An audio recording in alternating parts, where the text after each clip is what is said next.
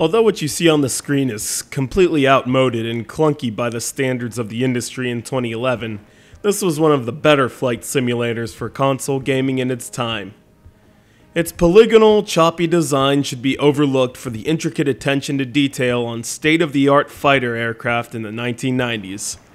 Shout out to Mohammed in Qatar for his contribution to the CGR cause.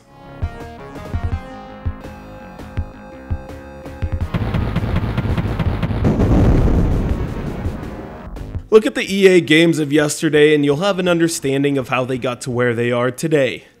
F-22 Interceptor is a daring project for its time. You pilot the advanced tactical fighter F-22 Interceptor, an aircraft that had not yet been developed, so EA used a plane based on the YF-22 Lightning II. But, let's be honest, are you really going to know the difference? I doubt it, unless you may have been a fighter pilot in Desert Storm.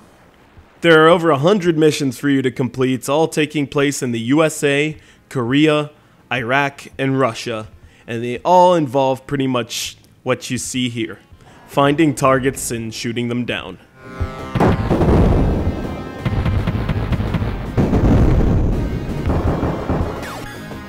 Once you're done with your mission, you make a landing. Pretty simple and straightforward. I like the detailed explanations of the mission you get from HQ. Before each mission begins, you're told what to do on screen and then turned loose. Some missions will involve base defense against recon fighters.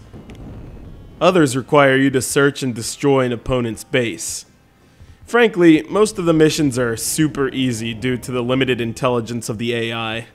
Another feature I found creative were the visuals you get from approaching blackout from too much G-force and even sun glare as your screen slowly tints yellow.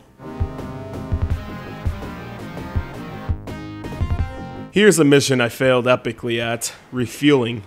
You're required to slow down your aircraft in order to hitch onto a refueling tether, but I couldn't catch up to the damn thing, so I hit the throttle at full and paid for it.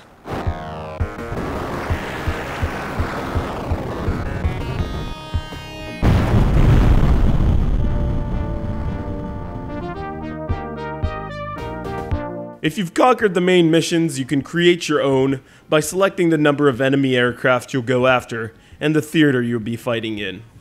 Okay, I'll admit, I got bored rather easily after watching the same sprite appear on the screen every time I blew something up, but I suppose that's just a sign of its age.